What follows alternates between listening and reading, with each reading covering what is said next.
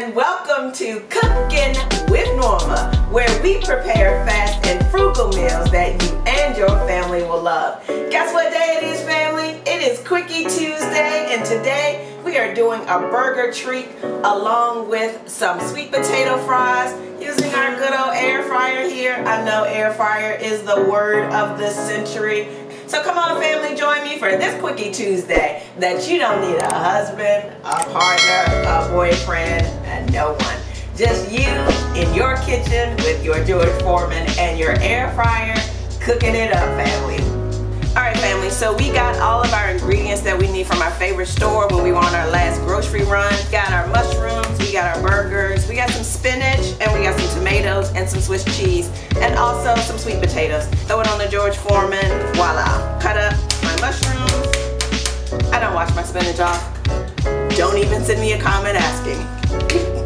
I don't want my spinach to be wilty, family.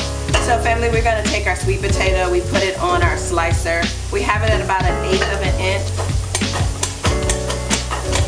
So we set our air fryer at 350 degrees for 15 minutes.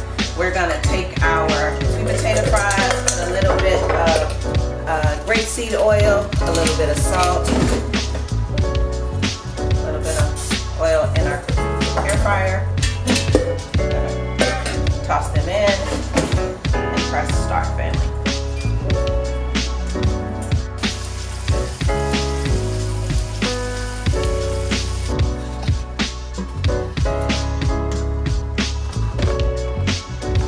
Sweet potato chips are done. We'll put just a tad bit of salt on them, and we're gonna have this with just a little beer on the side. There you have it. This is your Tuesday Quickie, a mushroom and Swiss burger with a little side of some sweet potato homemade chips. Bye, family.